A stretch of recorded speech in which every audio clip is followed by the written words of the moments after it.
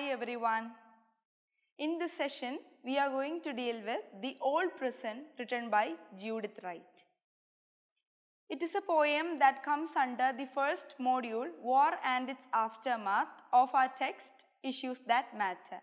So now I'll give you a very brief introduction to Judith Wright. Judith Wright was an Australian poet, environmentalist and campaigner for Aboriginal land rights. She lent a voice for upholding the rights of Aboriginal Australians. Aboriginal means existing in a land from the earliest, before the arrival of colonists. Aboriginal Australians and environment are the major themes in her poetry. This is the picture of Trial Bay Gaol. Our poem revolves around this gaol. Gaol means jail. Now let's move into the poem, The Old Prison. The whole poem is set in a melancholic tone. That means a sad tone, very sad tone.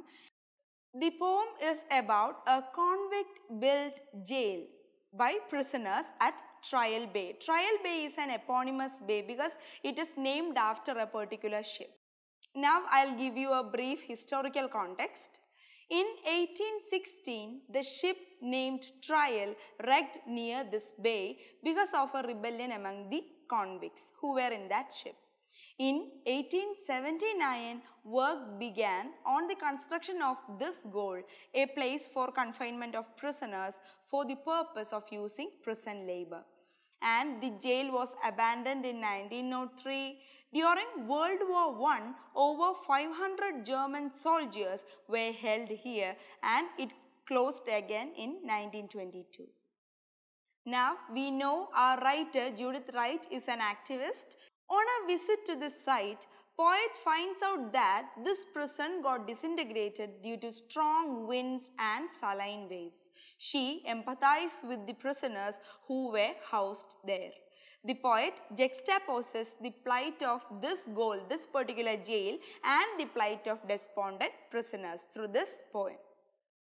We can just imagine their plight. They will be in a state of desolation and despondency, and there will be a state of emptiness, loss of hope, etc. for sure, as they are in an isolated melancholic existence far from their homelands.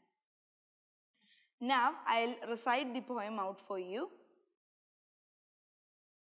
The Old Prison. The rows of cells are unroofed, a flute for the wind's mouth, who comes with a breath of ice from the blue caves of the south. O dark and fierce day, the wind like an angry bee hunts for the black honey in the pits of the hollow sea.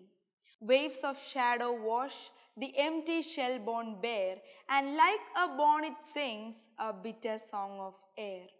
Who built and labored here? The wind and the sea say their cold nest is broken and they are blown away. They did not breed nor love, each in his cell alone, cried as the wind now cries through this flute of stone. Now, I'll give you a very detailed summary of each stanza. First, we can deal with the first stanza. The rows of cells are unroofed, a flute for the wind's mouth, who comes with a breath of ice from the blue caves of the south.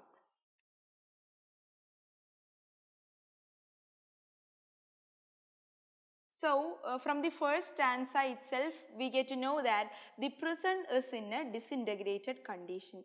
The prison cells are without roof, so the wind is getting in and out of the cells very easily. The wind is clattering around the building, making a sound similar to that of a flute. Remember the recurring imagery of flute. They are living in cold conditions, extreme cold conditions, and the wind is so cold as if it is coming from Antarctica. That is blue caves of the south. The glaciers of Antarctica is represented as blue caves. Now let's move on to the second stanza. O dark and fierce day, the wind like an angry bee hunts for the black honey in the pits of the hollow sea. See the beginning of this stanza. Oh, dark and fierce day. The tone itself is melancholic and sad. It is full of sadness. The prisoners are living in extreme weather conditions. The wind moves violently like an angry bee. We know it's a coastal area, so it will be really windy. Just like a bee which stings really painfully, the chillness of the wind pave way for the poor living conditions of these prisoners. The prisoners are called Black Honey by Judith Wright in this stanza. It also represents the greed of the mutineers whom we saw in the ship trial. The wind is angrily searching for the prisoners even in the depth of the ocean, of the hollow sea. So, the continuous torture suffered by these prisoners is portrayed through this stanza. Now, let's move on to the third stanza. Waves of shadow wash the empty shell born bare, and like a bonnet sings a bitter song of air. Now, from the beginning, waves of shadow. It may be that the clouds that hurry past cast a dark ghost-like shadow on ruined prison. Just like the wave washing an empty shell, leaving behind nothing, the waves and saline winds destroy the prison completely. This can be seen as representative of the empty feelings prisoners experienced in utter despair. A skeleton kept in a closet will have a lot of things to say about life of that person, his experiences, death, etc. Just like that, the prison remains proclaims the plight of these prisoners. As air blows through these cells or these unroofed cells, it produces powerful sounds that echo wind passing through a flute. These sounds will be really sad and eerie sounds. That's why it is bitter. Now, let's move on to the fourth stanza. Who built and labored here, the wind and the sea say. Their cold nest is broken and they are blown away. The poet wonders who built the prison. Only wind and sea could witness that process and events that took place while building this prison. The prison is depicted as a cold nest as there is no warmth and security. Now, the prison is in disintegrated condition because of strong winds and saline waves. And the prisoners are nowhere to be seen now. The prisoners are compared as birds who flew away from this unsafe nest. Image of desolation and despondency is clearly portrayed through these lines by Judith Wright. Now let's move on to the fifth stanza.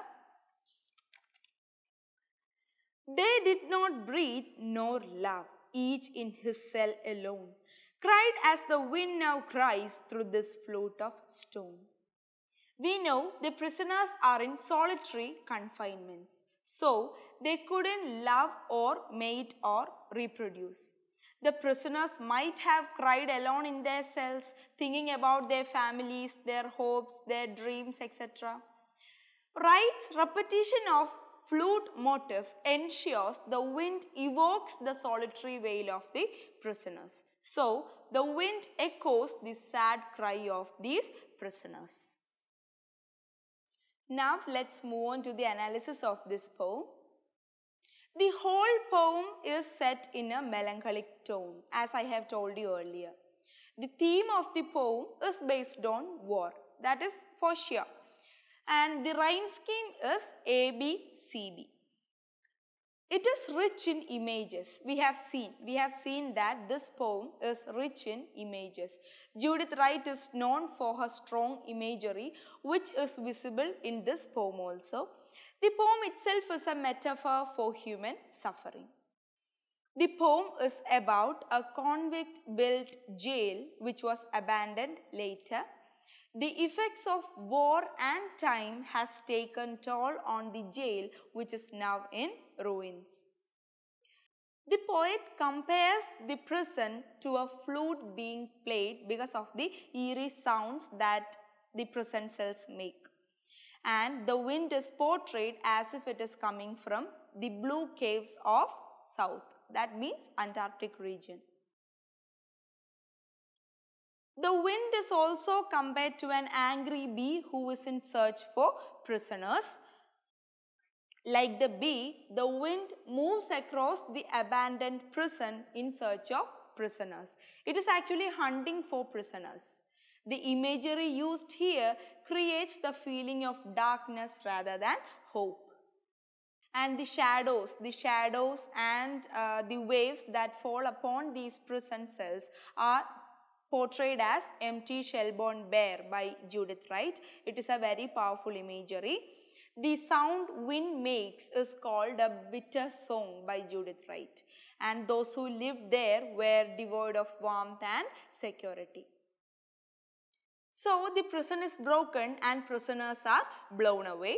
The prisoners lived in solitary confinements in their own cells. So they couldn't breed or love or mate with each other. The sound made by the wind is compared to their wail. It is a very powerful imagery used by Judith Wright. The poem does not present us a cheerful and happy image. Rather, it creates the images of loneliness and suffering. These feelings are brought out through strong imagery, and Judith Wright is well known for her strong imagery. Now we have come to the end of this session. Remember, reading text is mandatory. You will have to read the text and work on your own. Thank you.